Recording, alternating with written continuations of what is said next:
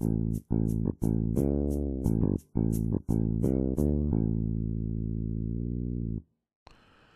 want to create a nice quiz about the parts of the face. So first of all, I will draw all the parts that I want to examine. How can I draw it? Insert. And I'm going to Shapes. Here I have the Scrabble. And I draw it until it's close. I do it once more because I have two eyes.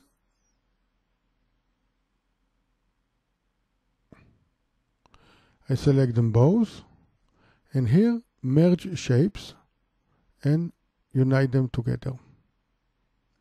I can take out the outline, no outline, and now I have two eyes.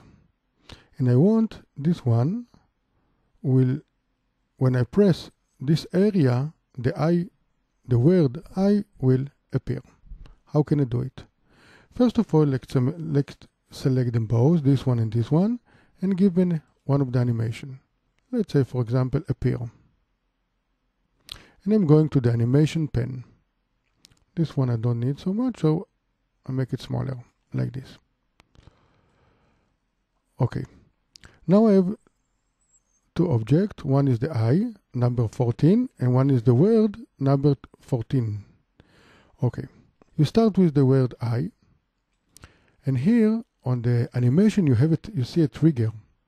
So you press the trigger, click on, and we say number 40. So the eye will be triggered by this area. And here I'm changing not on mouse click because I want it to appear automatically. So with previous. So let's examine this one. Slideshow. Now you see the eye. And I press the eye, and the eye will appear. But it's not so nice, so I can select the eye, you remember the format, and I select the fill color to be 100% transparent. You can leave it if you want 90%, so people can see the area, this area.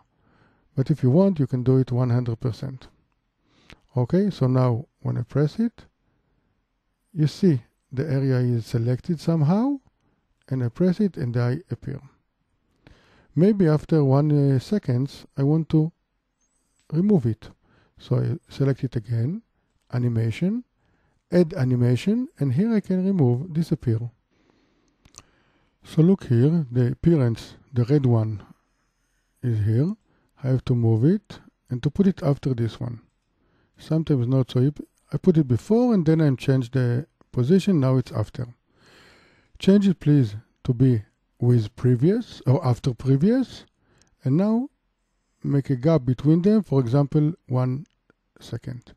So after the eyes will appear, after 1 second it will disappear. Let's taste it. Okay, here is the eye, 1 and disappear. So I see everything works. The same idea that I do with the eye, I'll do with each and every one. For example, I prefer at the beginning all these parts. You have to do it. I have another idea. At the end, take all these words, put them together, but after you finished, put them together, you can go here to the format, alignment, and put them together, make a Nike rectangle like this one, for example. No, I didn't mean this one. Insert, I meant this one. Give a nice something like this. You remember all the words will disappear, and each word that you selected, which part will you select, the word will appear, then disappear in this rectangle. And it will be a very nice quiz.